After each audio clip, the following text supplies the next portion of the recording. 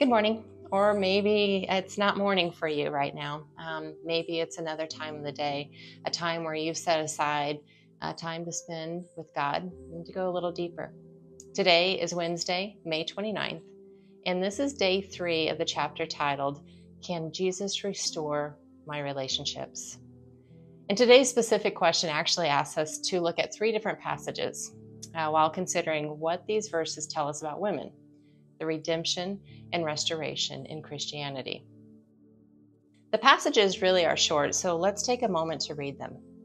The first one is Luke 8:2-3, and also some women who had been cured of evil spirits and diseases, Mary, called Magdalene, from whom 7 demons had come out, Joanna, the wife of Chusa, the manager of the Herod's household, Susanna, and many others.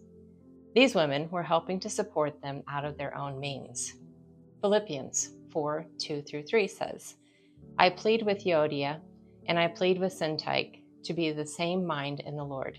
Yes, and I ask you, my true companion, help these women, since they have contended at my side in the cause of the gospel, along with Clement and the rest of my co-workers, whose names are in the book of life. In the same way, was not even Rahab. Let me go ahead and go back to this. James 2:25. In the same way, was not even Rahab the prostitute considered righteous for what she did when she gave lodging to the spies and sent them off in a different direction. I look at these passages really as reminders of how God loves us. Not when we are perfect, though. Do you get that? Because we are not, in case you're wondering. I'm not. And he loves us for who we are. Our condition really is how Adam presented that on Sunday. God already knows our hearts and still wants us to be in a relationship with him. He longs to be in union with us. Do you know that word, union? Really, you cannot separate something if they are in union together. He doesn't look at the times we mess up, our mishaps and moments of, being human. We've all had them. I know I have had mine. As I reflect on some of those dumb moments in my life, the times when I've let sin enter in, when I have thought less of myself, or maybe as simple as times of being distracted when I forget about what I should be focusing on, and that is God.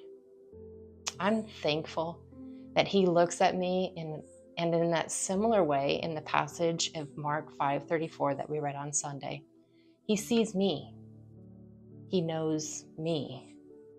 And still he says, daughter, your faith has healed you.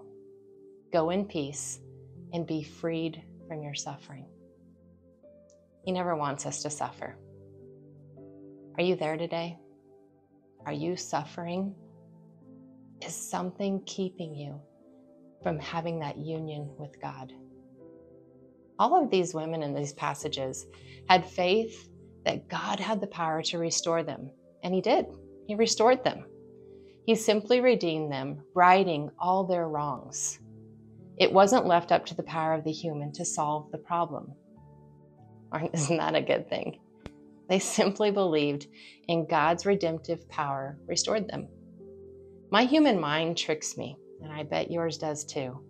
And sometimes I forget the power that comes from my faith in Jesus. And I let my relationship with him get set aside. Do you have faith that God is who he says he is? Then accept the restoration. Trust me, I say that, and I know I'm speaking to myself as much as any of you. I am restored, and I long to be in union with God. I have to remind myself of that union because I know I get confused and forget that my faith is what brings me into the relationship with Jesus. He restores my soul. Isn't that a beautiful thing? He restores you. In our verses, he redeemed all the women who had many things wrong, but he doesn't focus on the wrong, thankfully. He loves who we are. He forgives our wrongs, and he loves us still because of our relationship with him. Can Jesus restore my relationships? He most certainly can, but he wants to start with the relationship with him first. Please know that you are loved. You are the son or daughter of the King, and he redeems us.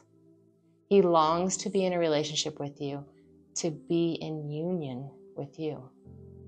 Let's pray. Dear Heavenly Father, Lord, I just want to pray right now for the individuals that are listening to this, Lord, that if they feel a separation from you, or that they know that it is nothing that they need to do other than to believe in your power, your redemptive love for us, and the power that you have to restore us. Lord, I thank you, Father, for that. In your name we pray. If you are struggling with knowing the power of redemption, please reach out to us because it is available. Church, until we are together again, you are sent.